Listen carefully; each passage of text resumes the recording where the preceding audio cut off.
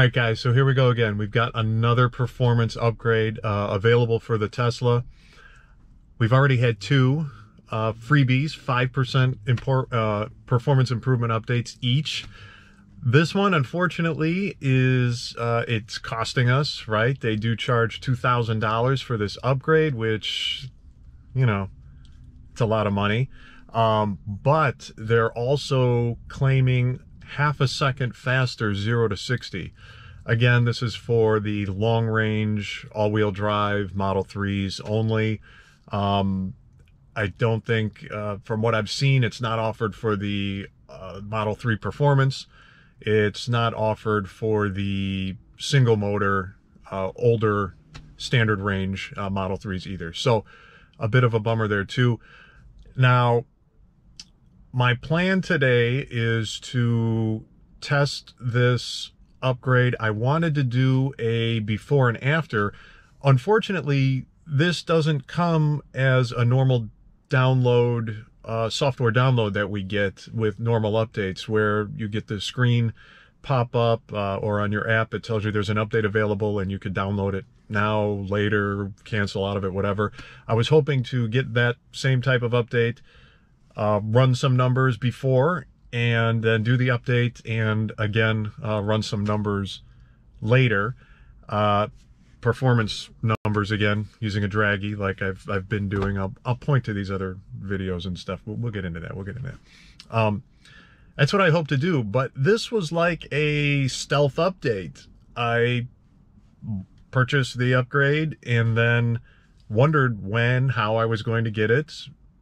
I had no idea, and started reading more online. People were getting the upgrade, and I'm responding to some to their remarks in YouTube and so forth, and people are saying they just had the update. It was there available. So I ended up, let me get on my screen here and show you what I'm talking about. So, you know, you go into software, release notes here. It's standard. It says nothing about getting any kind of performance boost, right? But then you go into driving, and the difference that you see is, we used to have, or normally you'd have chill and normal. Now you have chill and sport with the update. So what makes this odd, again, is that, you know, I sent them an email even saying, hey, I bought this update.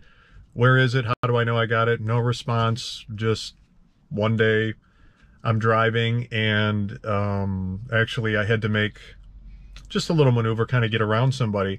And I got on I got on the pedal a little bit, and the car took off, and it felt different. But I'm going, that's in my head. I just haven't gotten on it in a while. Get home, do some reading, and all of a sudden I run out to my car, and it's like, I've got the upgrade. Wow. So today I am going to then, getting back to my point, I'm going to run this car a quarter mile, probably just a couple times. If you've watched my videos before, this car is extremely repeatable, right? The performance numbers are unbelievably consistent. So you could run this thing 5 times and get very, very close to the same numbers. 0 to 60, definitely quarter mile. Quarter mile are even more consistent than 0 to 60, but they're also very close. Now, how I'm going to do my before and after test is I have 2 other videos. Again, I'll put a link down below, where I ran before and after the last 5% upgrade in performance. And then I have another video where I ran state of charge versus performance. So I started at basically 20 or so percent state of charge, ran quarter mile, 30%, quarter mile, 40, 50, 60, 70, 80, 90, 100, just to see what the difference in performance was for each one of those states of charge. So I have a lot of data of running quarter mile and 0 to 60 times. So what I did with those videos, the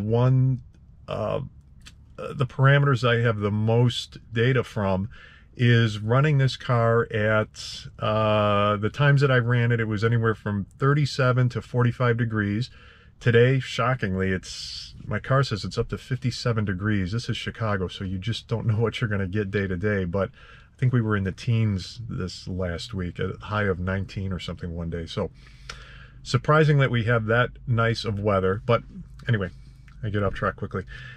Temperature is about the same. Obviously, I've had the HVAC system off. I did charge to 240 miles, just like I did the one time I ran before and after tests. So again, we're at 240. I'm going to go find my favorite place and run quarter mile times again. So this is about as repeatable or before and after as we're going to get. Again, I've got, I think, maybe a total of 4 or 5 runs at these same parameters. Weather's a little bit warmer now, but I'm charged to the same 240 miles. 2 or 3 runs using dragy. We'll see what we get. A couple of other interesting things, though. When the last performance update, 5% performance update, 0 to 60 times were about 0.07 seconds faster before and after, right? So a little bit less than 1/10 of a second faster. But the quarter mile time was 0.18 of a second faster.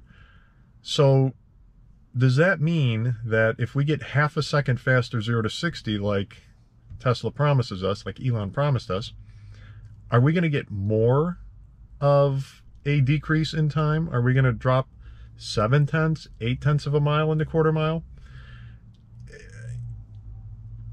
I don't know. That would be like crazy. But we'll see, right? We'll see. Another thing too is I really wanted to run this car, again, going back to one of my other videos, states of charge. The higher your state of charge, the faster the car is, right? Everybody has seen it. My video has shown it before. I really wanted to run this car with this new Sport Boost mode and see if I could hit a personal best, but that wouldn't be a good before and after, right? I need to run today the car at the same parameters that I had for the old before test. So also, I think to get a personal best from what I've seen, I think the weather needs to be really warm. The warmer it is, the better. So I'm probably gonna maybe try a personal best spring or summer again. You know, it's kind of fun to do. Oh, it just so everyone's aware, I showed the screen before, especially after supercharging and it being 57 or so degrees. The battery is fully warmed up, so we've got that same also. That, I believe, is it. So let's get to the racing and see what kind of times we can get. All right, see you soon. All right, guys, we are here, ready to make the first run. I do have to say, though, it is a little windier than I believe it's been before, but let's get going with it. All right, let's go. Okay, yeah, this is faster. This is definitely faster.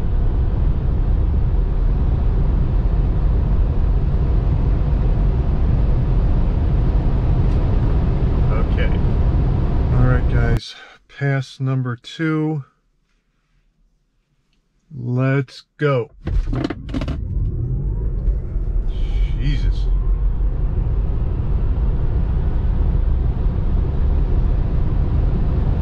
Yeah, wow.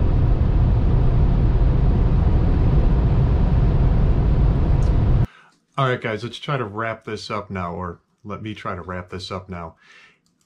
I'm sharing results that I have, and they're pretty exciting, but I don't know, we've got some things here to look at. So, again, I was at about 74% state of charge. It would have been great and fun to run, try to run best of numbers for me, personal best, but this was all about trying to find a difference. So again, from what I talked about before, the prior runs that I have, 5% performance upgrade, 0 to 60, 4.26, 0 to 60 including rollout, 4 seconds flat, quarter mile, 12:36, and 114. Now, 2K boost, right? 0 to 60, 3.8 seconds now. A difference, minus pretty much half a second, right? Minus 0.46.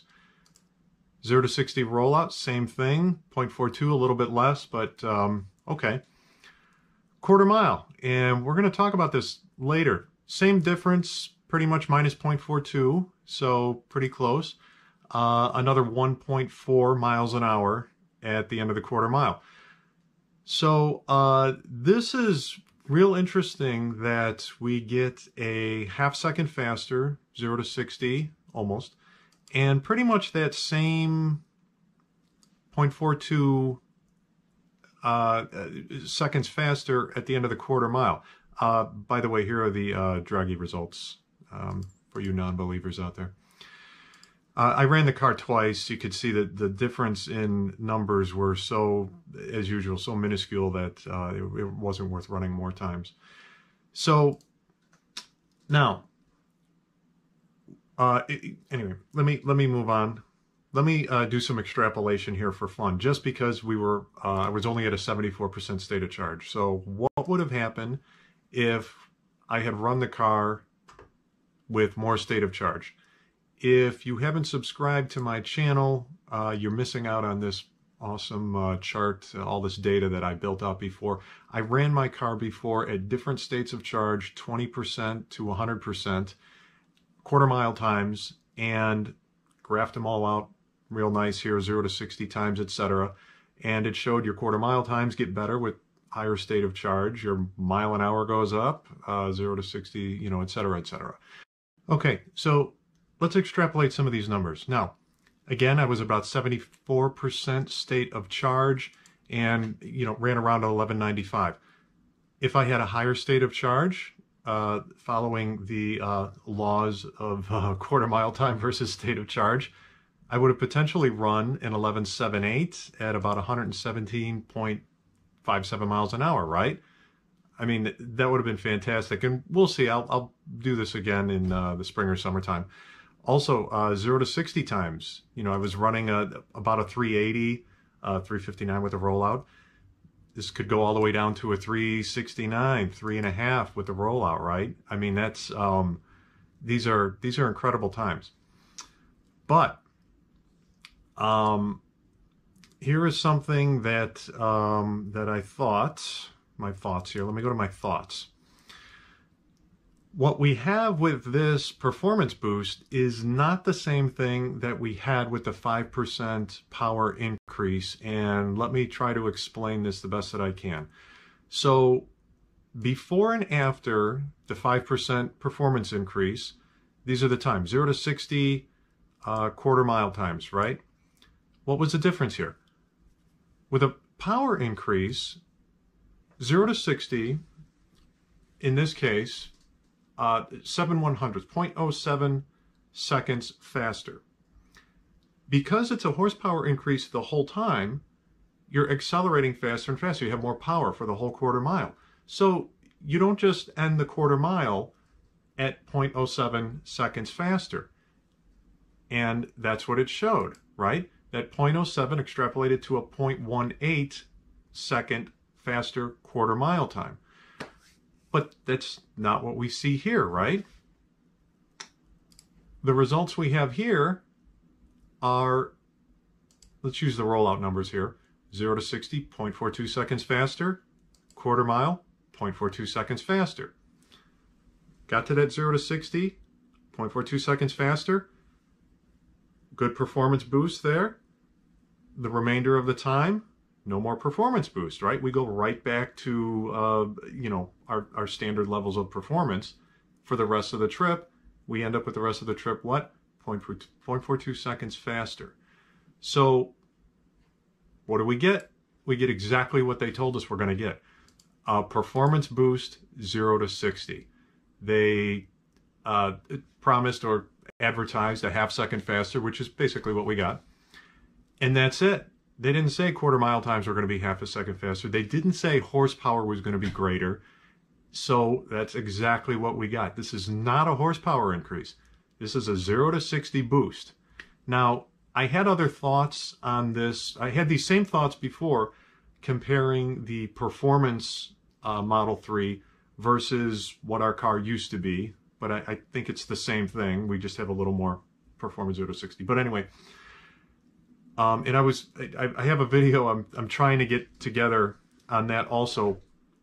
The performance Model 3 basically is faster 0 to 60. And with the other data that I have, again, I want to get this other video up, from about 60 miles an hour on, I don't think they have any more power than the normal Model 3 cars. And this is showing that. So they're giving us almost Model 3 performance level performance, but not quite. So they're boosting that 0 to 60, and nothing else happens after that. So, you know what? I mean, I can't say I'm not happy with what we got. We got exactly what they told us they're going to get us. They're going to give us. But it is not a horsepower increase. You know, don't make that mistake to think that we've got a full across-the-board power. They gave us what they gave us. So, 2K, is that worth it? Well, let's look at what you get, what you don't get. Well, we know what you get. What you don't get full P-level performance. They're still doing 0 to 60 in the 320s, 330s, maybe even 310s. I can't remember. I've seen some crazy numbers, right? That's faster. You don't get track mode. You don't get bigger brakes. You don't get the carbon fiber wing. You don't get 20-inch wheels and tires, and you don't get those little metallic pedal covers. Now, you can go out and get all this stuff on your own, and then don't forget, this is 2K. This whole package here for the performance costs, I think, 8K now. So, you know, you're getting what you pay for. Now, I was really hoping to get full performance level performance, right? To turn this into a P3D. So it didn't do that. So if you've already got a performance car, you know, don't get all ticked off that people are now as fast as you. They're not. We're not. These cars are not as fast as you. They don't get the track mode, the bigger brakes, and all this other cool stuff that that the performance cars get. So, you know, I'm happy. The car is running in the 11s now. I mean, what was it, 6 weeks ago? I was excited that running 1220s is crazy. Running high 11s now is just getting, it's just getting more and more crazy. I really wonder what, you know, what they're going to do next with just these cars. You know, we know it's coming. I just saw that they are looking at, you know, people are looking at the code. They are seeing 100 kilowatt batteries. We have the 75 kilowatt batteries. They're looking at 100 kilowatt battery potential in the code for these cars. And, you know what, adding a ludicrous mode to something like that, smaller car, less weight, bigger batteries. I mean, you're talking, it's going to be faster than the Model S, not the Plaid. You know, they're coming out with the Plaid, but it's a whole separate Model 3, right? We can't get that with so the software is not going to add battery power. So anyway, I'm happy. Had a lot of fun doing this, guys. Please subscribe. All right, you never know what you're going to see, and I would appreciate it. Okay.